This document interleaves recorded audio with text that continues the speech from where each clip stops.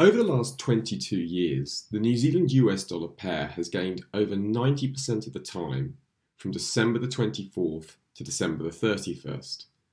The New Zealand US dollar has risen 20 times in the last 22 years with only 2 losses, and those losses have been relatively mild.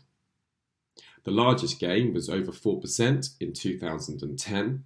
So will we see the New Zealand US dollar pair gain this year despite the latest hawkish Fed meeting on December the 14th, as the Fed's dot plot projected higher rates for longer for the US than the market was expecting?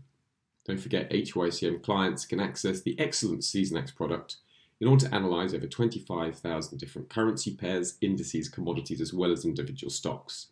So please do contact your account manager for a free trial to get started right away. Major trade risks. The major risk here, of course, is that the seasonal pattern would be impacted if there was strong risk-off trading, because that results in dollar strength. Or there could continue to be some hawkish Fed repricing after the latest dot plot, which should not be ruled out. Remember, certain products and services mentioned herein may or may not be available to all clients, depending on which HYCM Capital Markets Group entity their trading account adheres to.